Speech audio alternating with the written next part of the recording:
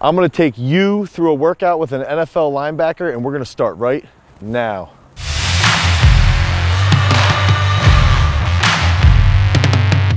What's up, everybody? It's Dane Miller from GarageStrength.com, and if this is your first time to the channel, make sure that you like, subscribe, and you ring that notification bell so we can help you become an athletic freak. So have you ever wondered what it's like to train to compete at that next level? We've got NFL linebacker Jan Johnson. He was a 2-year starter at Penn State University, where he was also that team captain. He just got released by the Houston Texans, and now he's back in training as he waits for his call to get back to the league. So we're taking him through this workout. He's been training with us for a couple weeks now as we try to develop his strength, get his clean up over maybe 315 pounds potentially, as we continue to build some muscle mass, build strength, and make him explosive as possible. So lesson number one from this training session is that you've got to be explosive as possible if you're gonna be a linebacker.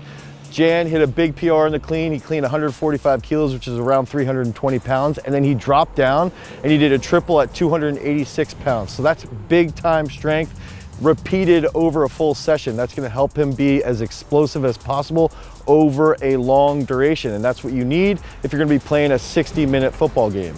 That second big lesson is having maximal strength in a movement like the back squat is very key. If you can think about an NFL linebacker, they're gonna be taking blocks from big time guards. They're gonna be taking blocks from heavy fullbacks that have a ton of speed.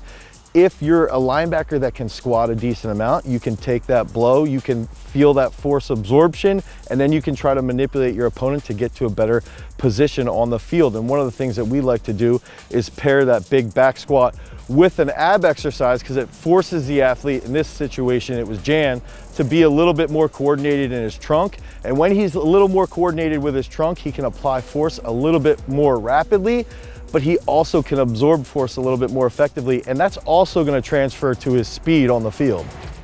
That third big lesson is applying strength gains to that field strength and targeting weaknesses. Jan's had a little bit of a weakness in his hamstrings. He's got long legs, so we've got to take advantage of developing that weakness now.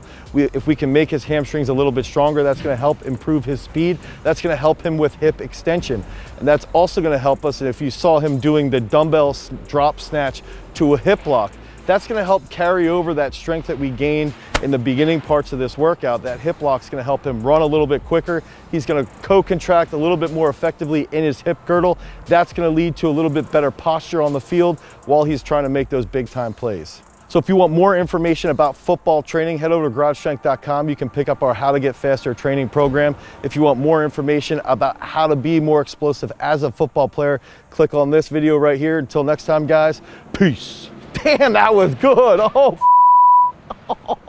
they should just call me a pro YouTuber.